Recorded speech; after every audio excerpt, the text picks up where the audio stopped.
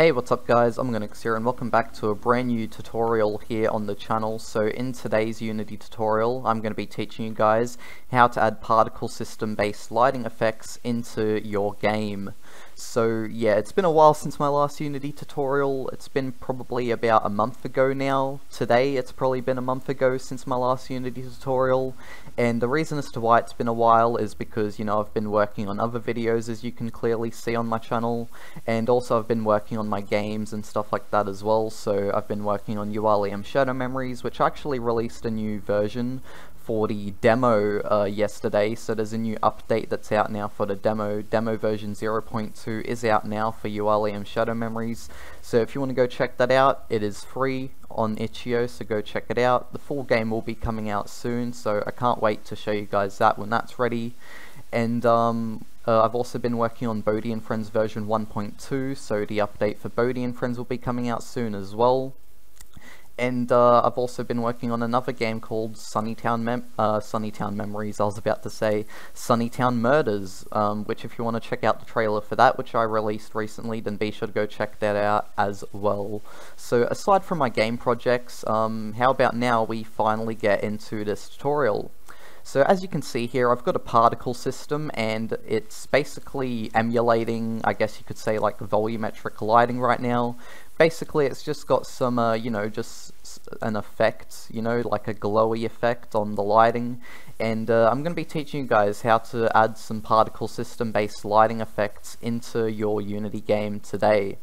So the reason as to why I'm making this tutorial is because in my recent game Bodhi and Friends, which I released last year, I'm currently making an update for that, which I mentioned before, version 1.2. And in that update, I'm actually adding these exact same kinds of particle system based lighting effects. I will show a few examples here on the screen, basically comparing what the game looks like without the lighting effects to what it looks like with the lighting effects. And yeah, so if you guys want to have an effect sort of like that, then I will be showing you all how to do that today. So yeah. If you do end up enjoying this tutorial, be sure to like, comment and subscribe for more, and let's get right into it. So what will this tutorial be useful for exactly? Well, let's say for example you're wanting to add lighting effects into your game, sort of like volumetric lighting. And let's say for example you're not using the universal render pipeline or the high definition render pipeline, and I'm pretty sure in Unity, correct me if I'm wrong, but I'm pretty sure in Unity, in order to use volumetric lighting, because I think it is a thing which can be used in Unity, but I'm pretty sure you have to be using one of the render pipelines for it, like the universal render pipeline or the high definition render pipeline. Correct me if I'm wrong there.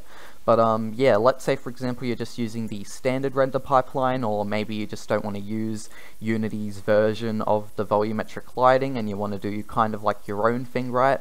Well, this tutorial will be useful for you. So yeah, again, if you do enjoy, like, comment and subscribe, and let's finally get right into it. All that explaining out of the way. So what we're going to be doing is I'm going to be duplicating this light I have here. So we're just going to press Ctrl D, duplicate that, and with the particle system that I have attached, I am going to get rid of it because I want to create a completely new one to show you guys from scratch how to do this. So yeah, let's get right into it. So what we're going to do is we're going to go Game Object, and then we're going to go Effects, and then Particle System, and now we have a particle system.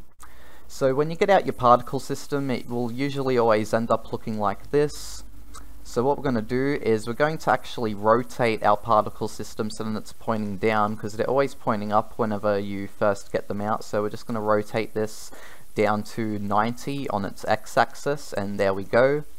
So now it is pointing down.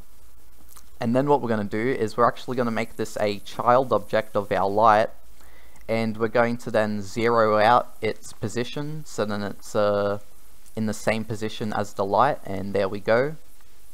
So now that we have our particle system in place, here's what we're going to do next. So first up, I'm going to set this setting pre-warm to true, and the reason as to why is because let's say for example we stop the particle system, right? Let's actually turn pre-warm off and watch what happens. So if we play, as you can see, the particle system just starts like that from the very beginning, and then the particles start coming down. However, if we do pre-warm, then it will just play like there's no transition from the start, like the particles are fading in or anything. It just plays like that, and I think that's a good option to set to true for these lighting-based particle effects, sorry, particle system-based lighting effects, because then if you start your game, right, let's say for example you start your game, and you know it's going to be sort of awkward when you just see your particle system lighting effects just then starting as you're starting your game. So it's better to pre-warm them, so then when you start your game they're already just going like that. So yeah. So the next thing that we're going to be doing is we're going to be setting the simulation speed, and the reason as to why is because with the lighting effects you don't want them to be too fast, like you want them to be at maybe 0.2 or 0.1.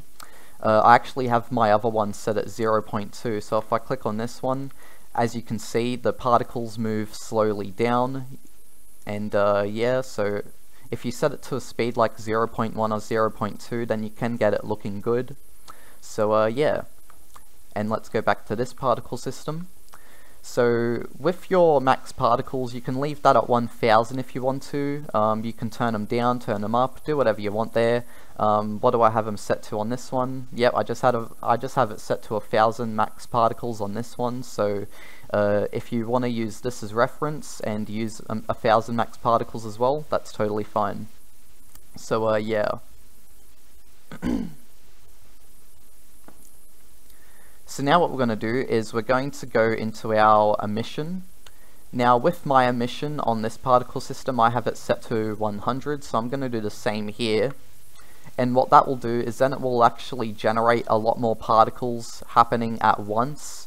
So yeah, and I recommend that if you have like your max particles set to 1000, don't set the rate anywhere over 100, because otherwise you might have issues, and I'll show you guys what I mean. So let's set the emission rate, the rate over time, to 500. And as you can see, it's sort of having troubles with shooting out particles. Well, oh, now it's alright. It was just having a bit of troubles there, but now it seems to actually be okay. Alrighty. Maybe, oh wait, alright, now you guys can sort of see the issue here. So basically what happens is, if you set it to, like a bit of a too high of a rate, what will end up happening is the particles will just end up stopping at a certain amount of time, after a certain amount of time, and then they'll continue again after. So make sure that if you have your max particles set to 1000, you set the rate to 100. If you have them set to 5000, then 500 would be the max you can set to for your rate over time, and so on and so forth. So yeah. So with me, I'm going to be setting my rate over time to 100. And now we're going to be getting to the shape. So if you click on the shape drop down, as you can see here, there will now be a blue outline surrounding the shape of our particle system. So what we're going to be doing is I'm actually going to be scaling the whole entire particle system down to 0.3. So you want to go to the top and then go 0.3, 0.3, and 0.3.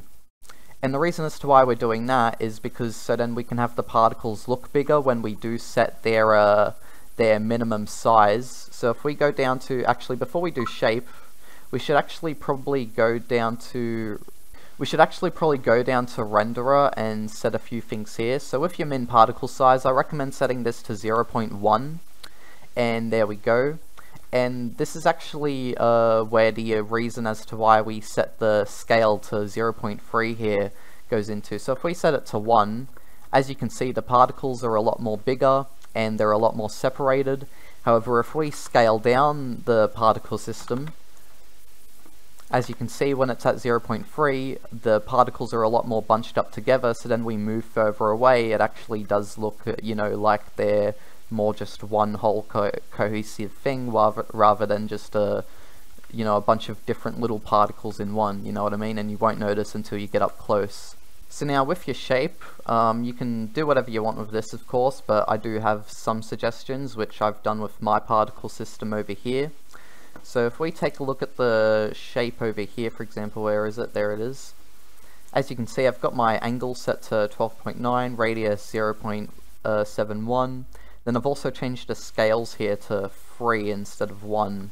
So if we go over to the particle system here and we do them things, so let's go set this to 12.91, then the radius 0.71, and then we set the scales here to 3.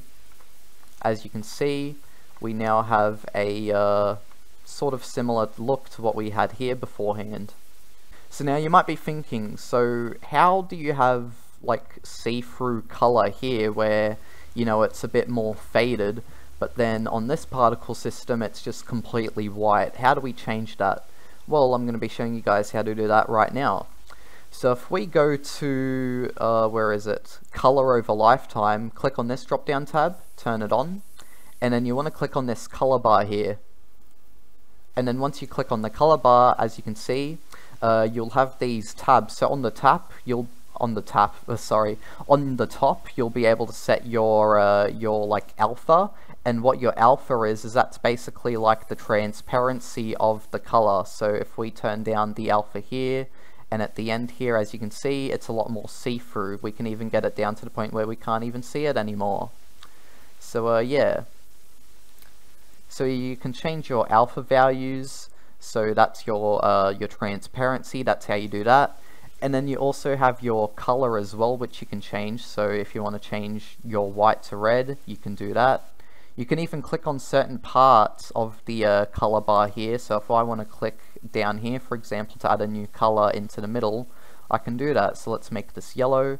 And as you can see, there is now a new color yellow. And then we can do the same thing here. We'll add green, and boom, as you can see, we can just keep on adding new colors on if you want to. And yeah, so if you want to do that, you can. But we're going to keep it a lot more basic for this tutorial. So I'm just going to delete these colors right now. And we're just going to make this white again. So what I'm going to do is with the top here, what we're going to be doing is we're going to be turning down the alpha on this to something like 5 or 4, anything like that is alright. And then with the bottom, we're going to be turning this down to 0. And boom. So now as you can see, it is a lot more see-through. Now there is a bit more to do here instead of just this, but I might just adjust this a bit more since it's a bit more visible. There we go, 8 looks fine. So now what I'm going to do is in the middle of this here, I'm going to click on the top here, and now I'm going to set the alpha here to 0. And if we move this around a bit, we can actually extend out how long this coloring goes on for. And the reason as to why I'm doing this is so that we can actually shorten the actual like lighting effect itself, and basically like how long the particle system is, and so then it fades out at an earlier point rather than touching the ground and then having this awkward cutout look here.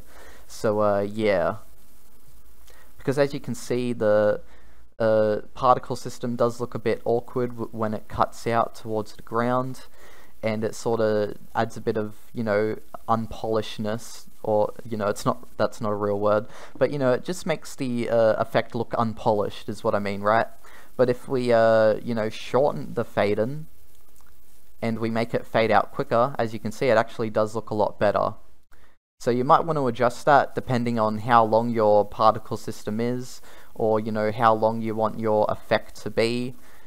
If you want your effect to be real short, you can also do that, where you just have it like that, you know what I mean? So then the lighting effect is just shorter and it's not too long. But yeah, you guys can do whatever you want, adjust this however you want, and yeah.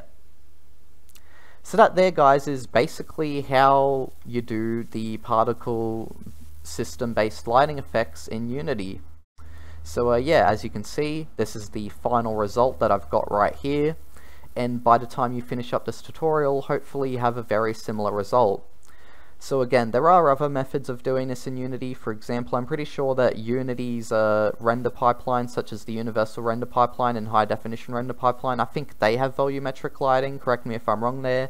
I've never used them render pipelines before, so I wouldn't know.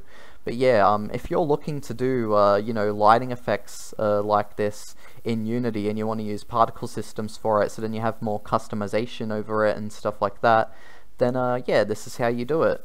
and I hope you all did enjoy this tutorial. I hope you all did find some use out of it. And yeah, this is the exact lighting effect which I'm going to be including in version 1.2 of Bodhi and Friends, and I will say that that has made the game look a lot better. There is still a bit of adjustments to do with it, I think, but overall it does look really good, and I really do like the new lighting effects that I have. So yeah, if you want to add some more effects to this game, to your game, then this is probably a good choice for you. And anyways, I'll see you all soon in the next one. Bye-bye.